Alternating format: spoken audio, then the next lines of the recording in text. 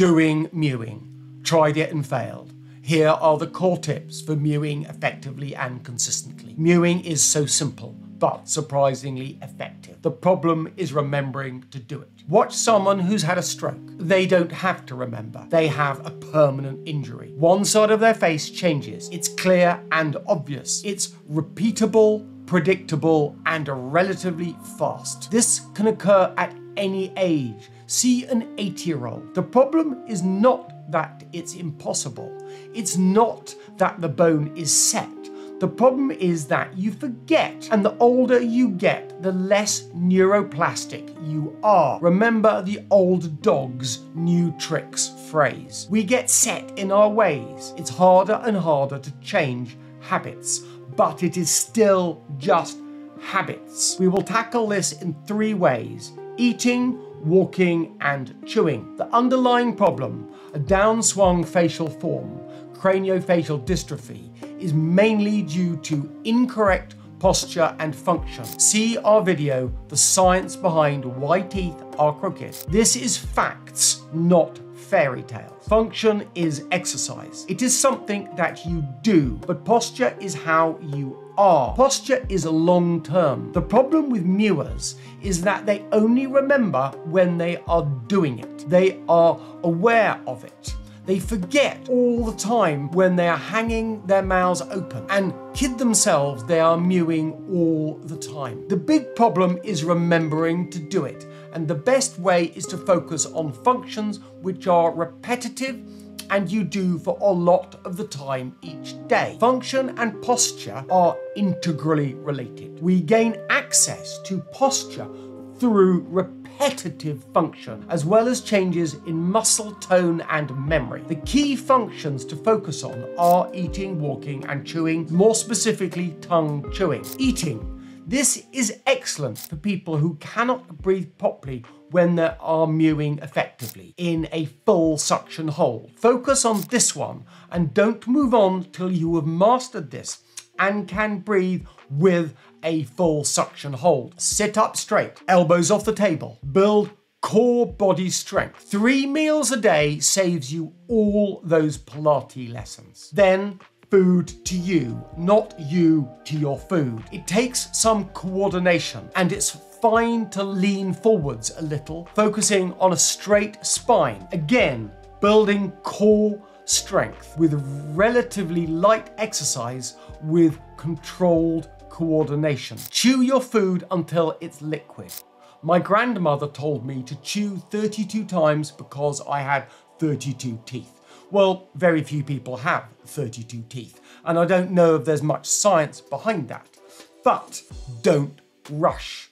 Remember the slow food movement. It surprises me how long and elaborately people are with cooking their food, only to gulp it down like animals. Savor every mouthful. Also, stop complaining about issues like gluten or carbohydrate intolerance before you properly process your food in your mouth, thoroughly mixing it with amylase, the natural enzyme in saliva, which catalyzes the breakdown of starch into sugars, a crucial step in carbohydrate digestion, totally unexploited by almost everyone. During this, your facial muscles should be completely passive, busy on the inside, Mona Lisa on the outside, not a flinch. Finally, chin tuck and swallow while you are biting together in your normal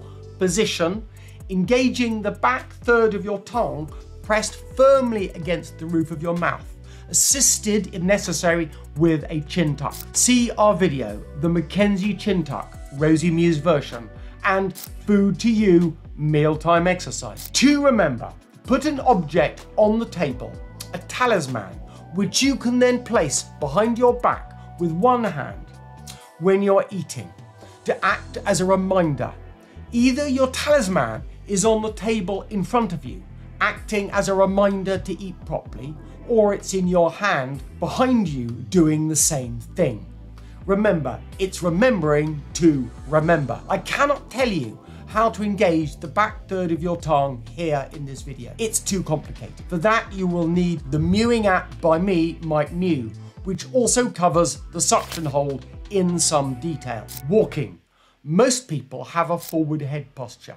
It's endemic, probably linked to modern lifestyles like smartphones and a small airway forcing people to hold their heads forward to breathe properly. Whenever you walk anywhere, do the abs walk, where you fully engage your tongue on your palate. Suck it into place, into a good suction hold. Engage the back third hard to literally push your head backwards, moving the weight of your head back so that you can feel your weight on your heels. Take a few more good swallows to hold this position and then walk. This takes practice.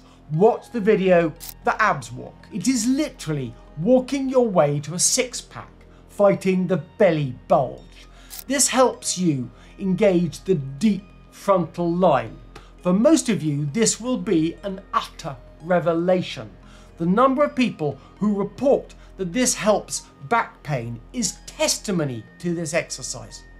Remember, you don't use your neck muscles to hold your head back. This is a recipe for neck pain and problems. Only use the chin tuck to gain range. Use the tongue to hold it with the suction hold. To perfect this, see the video Big Toe Barefoot Biohack. Finally, tongue chewing. Using several sticks of regular, quite soft, high street chewing gum, flatten it with a max tongue press after you've chewed it a bit onto the roof of your mouth so that it is as thin as possible. Then roll it up and do this again and again. See the video tongue chewing, the video big bolus chewing, and the large bolus chewing circles. Only start tongue chewing if you can effectively engage the back third of your tongue, gain an effective suction hold, and breathe. If you cannot, you risk building up your tongue, which is only making this more difficult. But if you can, then as you increase tongue size while maintaining good posture, you should in theory expand your jaws. These are the very best tips to get going for proper mewing. But like anything, if you want to do this properly, if you want a proper deep dive, then get the app, which goes into all of these in much better detail, which gives me the good segue to mention the Mewing app, the sponsor of this video. But just one note, if you have jaw joint problems, see a professional before setting out on this journey. So, our sponsor, the Mewing app. We know that the teeth sit in a balance between the lips and the cheeks on the outside and the tongue on the inside. This is not in question. It is vital for everyone to try and improve this balance to align your own teeth, make orthodontic treatments faster and more effective, minimize or prevent relapse after treatment, and possibly gain an upswing in facial form, or at least prevent a downswing. These exercises have been shown to reduce the measurements of sleep apnea by 50% in adults and 62% in children. Many of you will struggle as you lack tongue space or already have too serious a problem. The exercises we have just covered and the Mewing app can help, but if you still cannot, then the best and possibly only way for you to get the help that you deserve is to help us get the spotlight of modern medical research to focus on this area. Our mission, our campaign, is to start with the cause because it is openly admitted that my speciality, orthodontists, don't know this, and then work up through the scientific process. Support us directly via the GoFundMe link below, or indirectly while you help yourself with the Mewing app, also linked below. Help spread the word. Volunteer to help, the link below. Or as a minimum, share this video And if you have not already, please subscribe, like this video, and add a comment of your own below. Thank you very much.